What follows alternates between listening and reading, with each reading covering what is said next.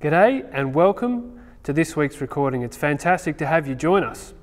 If you're not part of the Mentone Baptist Church community, a special welcome to you, and we would love for you to connect with us, so please check out the website and send us an email or give us a phone call, and we'd love to be in touch. Well, today we're continuing our series on the book of Colossians, and today's passage, Paul gets incredibly practical. He provides wonderful clarity about what it is to follow Jesus and the destiny that awaits us. And so, without further ado, I'm going to hand over to Helen, who's going to lead us in a time of prayer and also read the passage for us. Thanks, Helen. We're going to pray together. Please join me. Blessed are the poor in spirit, for theirs is the kingdom of heaven. Father, we come before you as sinners this morning, acknowledging your holiness and our inability to meet your perfect standard. Blessed are those who mourn, for they will be comforted. May we mourn over our prideful selfishness, and may you comfort us, Jesus, with the assurance that your blood washes away all our sin and makes us whiter than snow. Blessed are the meek, for they will inherit the earth. Lord, in this world that values self-promotion and arrogance, please make us a people who display gentleness and kindness, putting others' needs above our own. Blessed are those who hunger and thirst for righteousness, for theirs is the kingdom of heaven. Please help us to recognize that we need your word even more than food and water. We acknowledge that you alone can truly satisfy. Blessed are the merciful, for they will be shown mercy. Lord, you are merciful and compassionate, slow to anger, and abounding in steadfast love. Please help us to forgive all those who have hurt us and wronged us, just as you have forgiven us so freely through your Son. Blessed are the pure in heart, for they will see God. Blessed are the peacemakers, for they will be called children of God. Thank you, Father, that by your Holy Spirit you are producing these fruit in our lives, the fruit of mercy, purity and peace. May we be salt and light in our homes, workplaces, schools and neighbourhoods. We lift up to you those among us who are sick, suffering, unemployed, lonely or fearful. Please comfort and strengthen them and give them your perfect peace. Blessed are those who are persecuted because of righteousness, for the kingdom of heaven is theirs. Lord, we commit to you all of our brothers and sisters who live in places where it is difficult or illegal to meet together, read your word, or to share your good news with others. We thank you for sustaining them. Please give them courage and wisdom and peace as they continue to stand firm for you, trusting that you are their rock and refuge and have the ultimate power and authority. All of these things we pray in the mighty name of Jesus our Lord. Amen.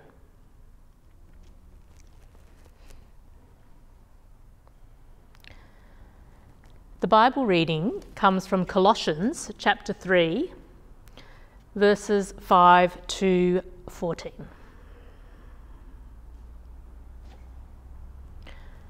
Put to death, therefore, whatever belongs to your earthly nature: sexual immorality, impurity, lust, evil desires, and greed, which is idolatry. Because of these, the wrath of God is coming. You used to walk in these ways, in the life you once lived. But now, you must also rid yourselves of all such things as these: anger, rage, malice, slander, and filthy language from your lips. Do not lie to each other, since you've taken off your old self with its practices and have put on the new self, which is being renewed in knowledge in the image of its Creator. Here there is no Gentile or Jew, circumcised or uncircumcised, barbarian, Scythian, slave or free, but Christ is all and is in all. Therefore, as God's chosen people, holy and dearly loved, clothe yourselves with compassion, kindness, humility, gentleness, and patience. Bear with each other and forgive one another if any of you has a grievance against someone. Forgive as the Lord forgave you. And over all these virtues put on love, which binds them all together in perfect unity. I'm looking forward to looking at God's word with you today. Colossians chapter 3, verse 5 through to 14. It's often argued that Michelangelo's statue of David is the perfect form of man. The dimensions are the ideal, the geometry and the measurements from hand to foot, from head to foot, the circumference of the torso, it's all sculptured with precision. Michelangelo, of course, not only had a great eye for artistic detail, he was a mathematician. He is someone who understood geometry. He was also an expert in anatomy and the human body. And all these things aided him in carving out the perfect form of a man. The only problem with this form is that David stands at almost 4 meters in height, a little taller than myself. But we all have images, don't we, in our minds, in our imaginations, of what the ideal person looks like. We all have an image of the person we most want to be like. Well, in Colossians chapter 3, God presents an image that is truly wonderful. And the image is of Christ in you, of God making us more like Him. So let us pray and look at this passage of Scripture together. Our Father in heaven, we want to thank you and praise you for your word. And we do ask that today your word may do a good work in our own hearts and minds. Please, God, show us Jesus, increase our confidence in him, and make us more like him. And we ask this in Jesus' name. Amen.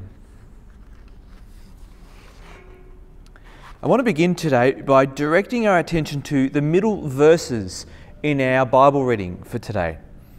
These verses illuminate what God is doing in our lives as Christians, and I think it's big news. It is breathtaking. So looking at verses 10 and 11. And have put on the new self, which is being renewed in knowledge in the image of its Creator. Here there is no Gentile or Jew, circumcised or uncircumcised, barbarian, Scythian, slave or free, but Christ is all and is in all.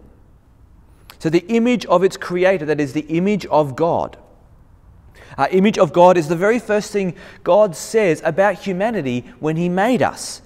So the very first thing that He says about man and woman in the Bible, back in Genesis chapter 1, is about this image. So Genesis chapter 1, God said, "Let us make mankind in our image, in our likeness, so that they may rule over the fish in the sea and the birds in the sky, over the livestock and all the wild animals, and over all the creatures that move along the ground." So God created mankind in His own image. In the image of God He created them, male and female He created them. And then we have this wonderful refrain at the end of this creating. God saw it and He said, "It was very good." It's very good. Now, of course, we know that this image has been marred by sin. It's broken. Now, we still image God, but now it's a faulty and disfigured image, like a broken mirror that's been cracked. But now turn in your Bibles to Colossians chapter 1.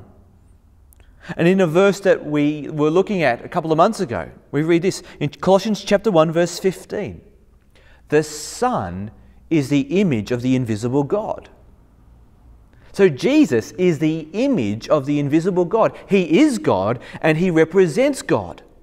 Jesus is the image of God, but without any distortion, without any cracks. And as a human being, Jesus shows us what it means to be an image bearer of God. And He reveals how far we have fallen short. Now, the difference between Jesus and ourselves is He is the image of God, whereas the Bible says of us, we were made in the image of God. And that distinction is all important. But the exciting thing is, and one of the glories of the gospel is this, God is renewing His image in us. He is restoring that image. He is healing it. He is repairing it. Verse 10 again, back in Colossians 3, we've put on the new self, which is being renewed in knowledge in the image of its Creator. God has taken us, we who were sinful and spiritually poor, who had nothing to offer God, and He took us and He washed us. He forgave us. He welcomed us. He clothed us. He's restoring us. We are being restored in the image of the Creator, of God. And so what was undone by the fall, Christ is putting back together because of His death on the cross. What sin destroyed, the Lord Jesus is healing and renewing. So all those thousands of years of sin and death and all those years of sin in our own lives, it can't resist the power of the gospel and the sufficiency of Jesus' death and resurrection. Through Christ, God is restoring humanity into His image. And Paul wants the Colossians to see, this is who we are now. This portrait God is painting is of us. Now, Paul notes this restoration has significant implications for some of the old divisions. Look at verse 11 with me. Here there is no Gentile or Jew, circumcised or uncircumcised, barbarian, Scythian, slave or free, but Christ is all and is in all. So the great division in the Old Testament, and even during Jesus' days in public ministry, it was between the Jew and the Gentile. The world was divided between Jews and Gentiles. But Paul's statement here is collapsing that great divide. And then he elaborates the circumcised and the uncircumcised. So circumcision was the mark of someone who belonged to the Old Covenant. He adds no barbarian. Right? Barbarian was an insult for non-Greek speaking people. For uncultured people, uncivilized people, you'd call them a barbarian, a babbler. It was an insulting term. And then he adds, no Scythian. Scythians were a group of people who lived in northern Greece and across the Black Sea area, and they were considered even lower than the barbarian. Now, Paul's not arguing that all these different people groups cease to exist, as though your ethnicity no longer exists. But what he's saying is that through the gospel, all these people divisions and the denigration of people is just gone. It's dissipating. And then he says, slave or free. There is no slave or free. That's a timely reminder, isn't it? In the ancient world, slaves were not regarded as people, but as property. And of course, that was true for many forms of slavery that are closer to our own time and that still exist in parts of the world today. But these categories are being blown up by the gospel. To the person who thinks that one race of people is inferior to another or one is superior to another. Or to those who judge another human being because of the colour of their skin or the language they speak. Or to those who are defining someone's worth because of their mental abilities or their lack of their mental abilities or the education they have received. These things come crashing down through the gospel. And then Paul is almost like he's shouting out, but Christ is all and is in all. Meaning Jesus is all that matters. And He is in all. That is, all those who are in Christ, those who are genuinely born again. What are the realities that should adorn the Christian church? And that should draw people to Christ, whether black or brown or white, but to draw us together. To be one people, the educated, the not so educated, the mentally disabled, the high functioning, the young, the old, to be one people. It is Christ. This wonderful declaration, Christ is all and is in all. And as we as a church live this out and express this, we are showing the world good news of what God can do. Churches have, I think, a unique opportunity to repudiate racism by teaching this image bearing and by practicing this Christ-centered oneness. If the community wants to see what a truly united group of people can be like, the church ought to be that sign. Now, if you are trusting Jesus for the forgiveness of sin, you are reconciled to God by faith, and that means you are a new person. Now, you have the same name and the same personality and same physical attributes, and you might have the same job and the same group of friends. But Paul, in this passage, explores that, you've died, though, to sin. And you're going to have new attitudes and new desires. There's some change in lifestyle. You might have new sets of habits, new interests. And what's happening, you see, is God is restoring you in His own image. Big Ben is one of the iconic images of London. The British Parliament buildings with the Elizabeth Tower standing tall at one end, with that famed clock with the Big Ben. Yeah, it's one of the most recognisable images in the entire world. When we visited London a couple of years ago, the tower was hidden by all the scaffolding because of a major restoration taking place, and underneath all of that scaffolding, the clock dials were reglazed, all four of them. The carved stonework was cleaned up and repaired, and the ironwork was repainted. But to restore Big Ben to its original glory and state, it took a lot of time and a lot of effort. It was 2 long years of people painstakingly pulling apart the machinery and cleaning it and repairing it and adding new things and repainting everything. It was slow work.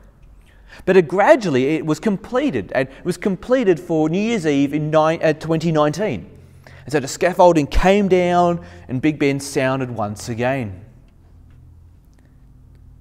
You see, God is restoring us by His Spirit. He's working in our lives, and that work will one day be finished. And all the scaffolding will come down, and God will give us our resurrection bodies, and we'll see the true glory of what God has done. He will finish the work He's begun in our lives. But it is a slow work. It is a gradual work. It's a painstaking work. So with that wonderful image in mind, that God is restoring His own image in us, to keep that front and centre, knowing that's who we are now in Jesus, Paul in this passage is going to argue you need to do 2 things. You need to die to the old self, and you need to put on the new self. Now, as we look at these verses, I want to stress Christianity is not a moral examination, as though you need to pass a test to win God's approval and get a ticket to heaven. I understand that is how many non-Christians understand Christianity. It's how many Christians portray Christianity. Be good, be moral, avoid the really nasty sins so that your good outweighs the bad, and hopefully it's enough to get you into heaven. It's an awful and gross misrepresentation, though. See, the Christian is going to live a different life because of who we are now. Our life is different because God has saved us. So what we're going to read now in these verses about putting off old attitudes and actions and putting on the new, this is the outcome, the result of this new life we have in Jesus. Because He has saved us, because God has forgiven us. So firstly, let's take a look at putting off the old self. I'm going to read from verse 5. Put to death, therefore, whatever belongs to your earthly nature, sexual immorality, impurity, lust, evil desires, and greed, which is idolatry. Because of these, the wrath of God is coming. You used to walk in these ways in the life you once lived. Paul says, kill off these things. They're like poison to you. Don't put yourself in a position where you know you're going to be tempted and you can't resist those old ways. He says, didn't he? You used to walk this way. That was like the pattern of life you used to lead. But now you're walking in a new direction. In a new direction. So maybe part of what you need to do is to make that decision. Maybe you need to make that conscious decision each day. I am not going to head down that old path anymore. I'm not going to go down that old way. Instead, I am going in a new direction. Interestingly, Paul says all of these things are idolatry. That is, they amount to worshipping a false god. They're creating a false vision of what life is about and what you want to live for and love most. So he describes lust and impurity, greed, and all these things being idols and destructive. And he adds, because of these things, the wrath of God is coming.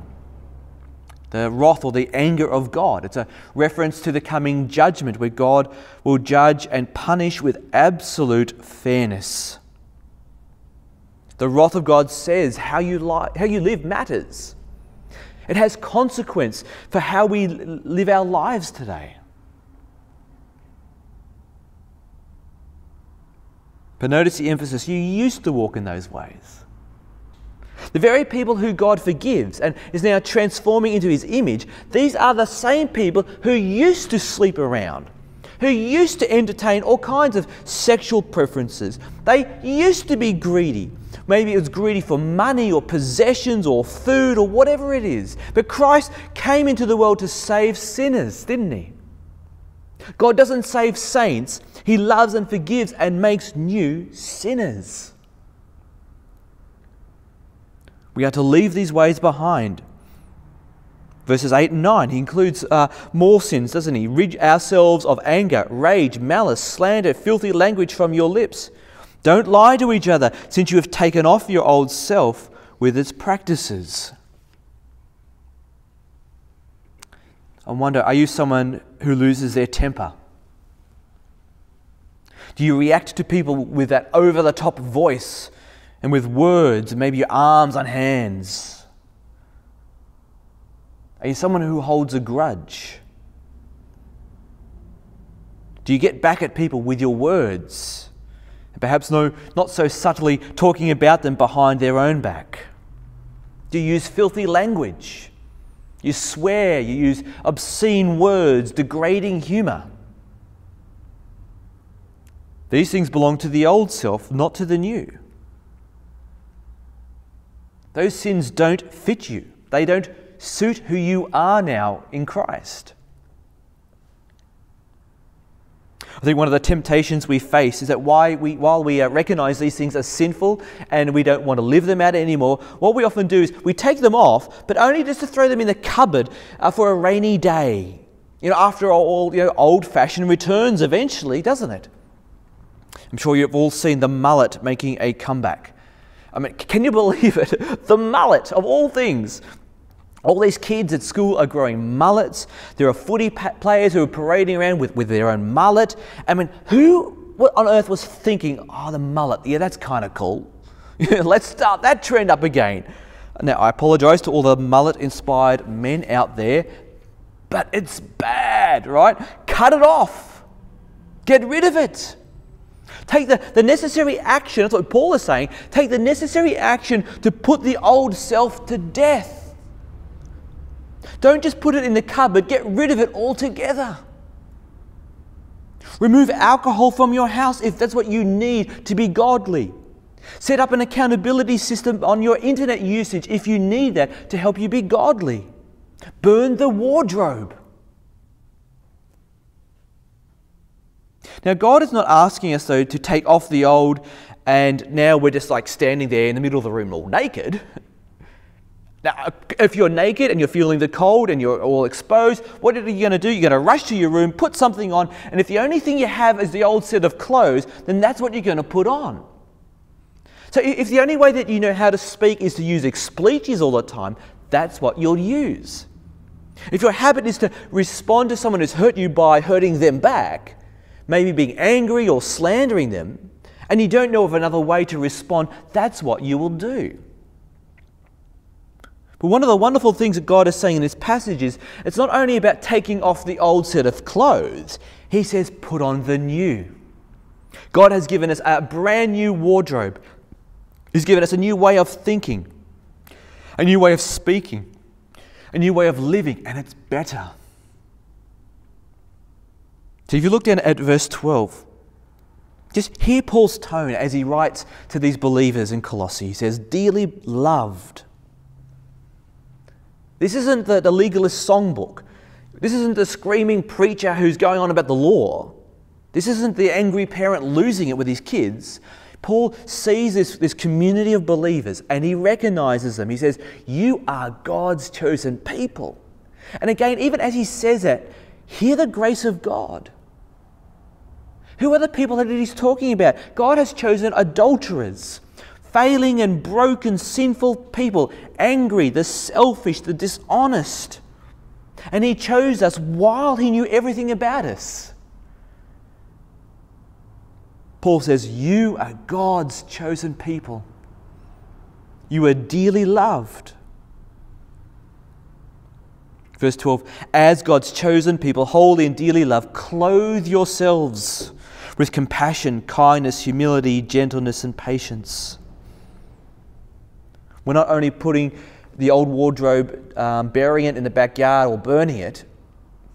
We have a new set of clothes. Clothe yourselves with compassion, kindness, humility, gentleness, patience. The more we know God, the more we understand the gospel, the more we will become like God and want to become like God. We become like the people we spend time with. We start to emulate or copy the people that we hang around with or that we watch on television. Now, sometimes we do this consciously. We see an attribute in somebody else and I think, oh, that's kind of cool. I want to try and mimic that myself. Other times we do it subconsciously. Other people's words just rub off on us, or someone's attitude just rubs off on us. The people we spend time with, they influence our own attitudes and words and actions. And the same is true for us with God. The more we're spending time with God in His Word and time with His people, we will become more like Him. And that's how we clothe ourselves with this new wardrobe. In verse 13, bear with each other, forgive one another. If any of you has a grievance against someone, forgive as the Lord forgave you. There are times when, as a church, there are disagreements, there are misunderstandings, there are squabbles. In a Bible study group or among friends, there's a bit of a falling out, there's a disagreement, and you just can't get along. Or even at home, in your marriage or with the children, conflict arises. This is one of the great Bible passages for dealing with conflict and responding to disappointment and hurt. Let's look at it again. Bear with each other and forgive one another if any of you has a grievance against someone. Forgive as the Lord forgave you. Again, we are to forgive as God has forgiven us. How great is God's forgiveness toward us? Well, the Bible says, as far as the east is from the west, that is how far He has removed our transgressions from us. Is there someone you need to forgive? Have you sinned against somebody and you need to repent? Is there someone with whom you need to move toward reconciling? Paul doesn't say that the hurt is unimportant. He doesn't say we just can, sweep sin away under the carpet. He doesn't say that. But rather what's going on is that God is giving us a new pattern for living. It is a better pattern for living, a pattern of life that reflects who we are now as God's image bearers. In our world today, there is so much impatience and anger. Social media, if you're on it, perhaps we shouldn't be. It's just so toxic at times. Social media is mostly about heat and emotion. There's almost no room these days for calm, for reflection, for nuance. It's made up almost entirely with people who are boasting about whatever they've done, or they're expressing envy, or there are people shouting out just the most awful things and words to other people. God's people are to be distinct. Our clothes are different. They are distinctive and they are good. Kindness, humility, gentleness, patience. These things are attractive, and they can also have an effect on people around us and melting someone else's anger or subduing that chorus of disgust that everyone seems to be singing from all the time. In verse 14, and over all these virtues put on love, which binds them all together in perfect unity. Paul's not asking us to put on love as the culture defines love, or love in some sort of vague notion of niceness.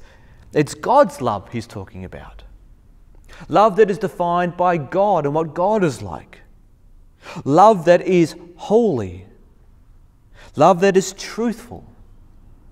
Love that is merciful. And Paul says this love of God binds all of the other things together in perfect unity, right? So forgiveness comes from love.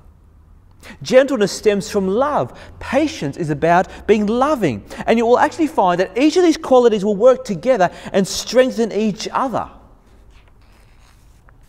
It's kind of like having a matching shirt and pants and shoes and hat and glasses, and it all works together in this harmonious whole. Nothing clashing, nothing looking out of place. It's like Yves Saint Laurent, not Daggyville. Now, of course, if you're anything like me, I'm often blinded to some of the sins in my life, some of my own weaknesses. And the default reaction is often to grab hold of that which is most instinctive in me. I'm going to grab what's closest to me, what's ever close at hand. And I think this is one of the reasons why we as Christians deal with issues sinfully. Because we've become accustomed to handling these things in a certain way. Everyone's got a default, you see. And you fall back onto whatever your default is when you're vulnerable, when you're hurt. But what God is doing and has done is change the default position. He's made us a new person by His Spirit. And what Paul is encouraging us to do is to create as much distance between the old self and the new self as possible. And the further we are away from those sinful tendencies, the less we're going to bring them out. The more we put them out of reach, out of sight, the less likely we are going to look for them and bring them back into the picture. And it's not, again, just about leaving those things away, but the more that we're practicing the good, the more that we're focusing on what is good, the more of a habit those things will become, and the more normal it becomes for us to respond with kindness and humility and gentleness and patience. Now, if you're not a Christian, these things are not yet true for you. The wrath of God is coming, and the only way to escape is for us to run to Christ, ask God for His forgiveness, and ask Him to redeem your life. And if you are in that position, the greatest plea that you can ever have is to ask God to forgive you and to change you. And that's a prayer God loves to answer with a yes.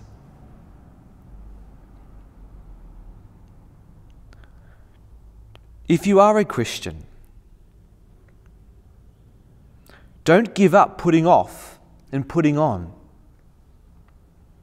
I understand there are times when we will fail. Only in heaven are we going to cease to sin ever again. But also understand, even today, we no longer need to sin. And we can make progress. We can make progress against addiction and lust and anger and greed. We can make progress. We can grow in kindness and patience and gentleness. In all those lists that we've been reading here in Colossians chapter 3, maybe one of those items in particular has stood out to you, or it's confronted you. And maybe that's the case because it's true of you. Either because there is that sin that is still taking hold in your life, or of those wonderful godly virtues, some of those things are missing in your life. If one of these things has stood out to you today, please don't dismiss it. God is challenging you, correcting you, because He loves you. Do something about it today. Acknowledge your sin to God and repent. Share it with somebody today so that they can help keep you account and to encourage you to keep putting on this new set of clothes. But why do we do it? Why do we continue to put to death sin and to put on the new self? Friends, remember that incredible, wonderful portrait that God gives us in verses 10 and 11. This is who we are now in Christ. God is restoring His image in us. Look at this portrait that God is painting and be encouraged to keep putting off the old self and to be putting on the new. Thank you, Murray. Such a practical passage, calling us to put off the old self, burn it up, cut off the mullet if you've got one, and to put on the new. Make it the new default, being renewed day by day into the image of God. And as Murray suggested, maybe you should try and share one thing that God's put on your mind. Share it with someone this week. Confess it to God and seek to try and put on that new clothing, that new pattern of life. Let us pray. Please pray with me. Dear Father in heaven, we thank you so much. We thank you so much that you are a God who forgives, who does not hold things against us. When we come to you, when we confess our sin to you, when we trust in you, and we find our identity in Christ. Father, we pray that you would help us to walk in these ways, to rid ourselves of the old and to put on the new. Help us to put on love and live lives that give glory and honour to you in response to the way that you have forgiven us. We pray these things in Jesus' mighty name. Amen. Well, thanks for joining us this week, and until next week, God bless.